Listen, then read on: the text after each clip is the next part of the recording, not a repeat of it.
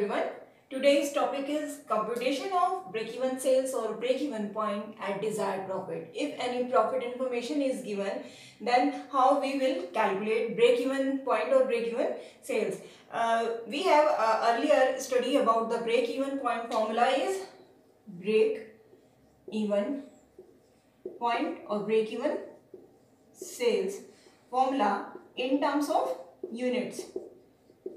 This formula is FC fixed cost upon sales minus variable cost. But if profit is given in the question, so we will add to it in fixed cost. But this is a condition, profit should be in the amount of lump sum. It should be in lump sum amount because fixed cost always comes in lump sum amount. So profit should be comes in lump sum amount. But if this profit is in per unit given, so we cannot apply this formula. Then in that condition we applied break even sales or point equal to FC upon S minus V and then plus V. These items are in per unit given and these are item in lump sum amount.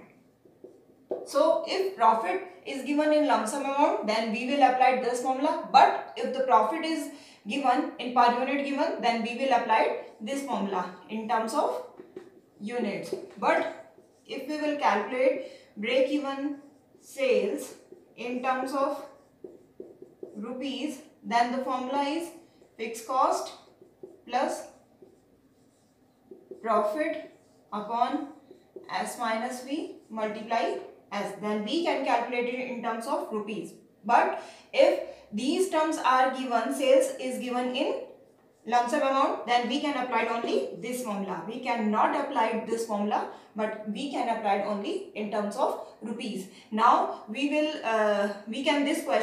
apply this question by the help of an example.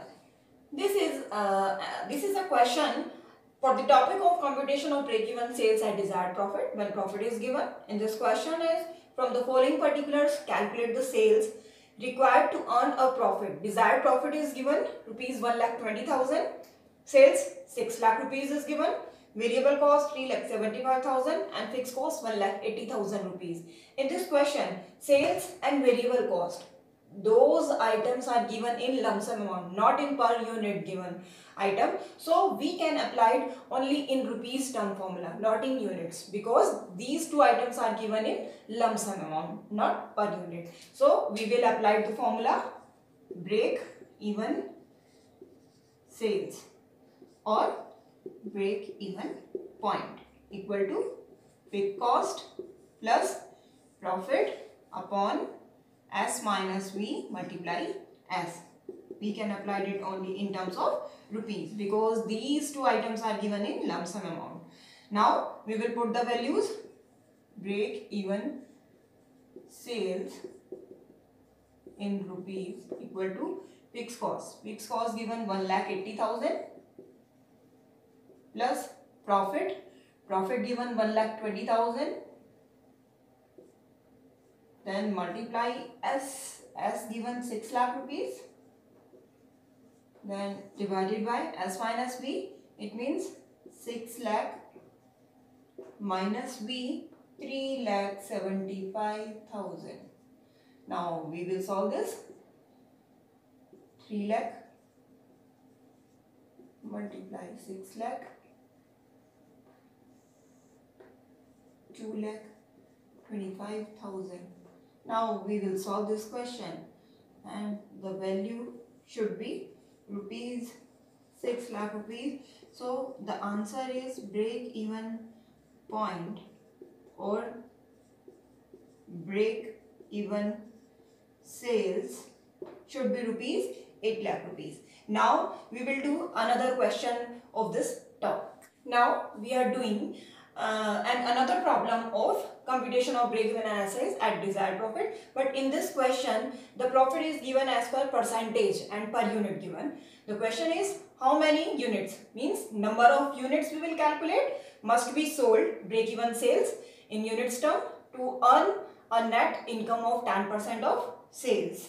Selling price rupees 20 per unit is given, variable cost per unit is given, and fixed cost 2,40,000. But profit is not given in lump sum amount, but it's given only in the form of per unit given. So first we will calculate P, profit, equal to 10% of sales. It means sales 20 into 10 upon 100.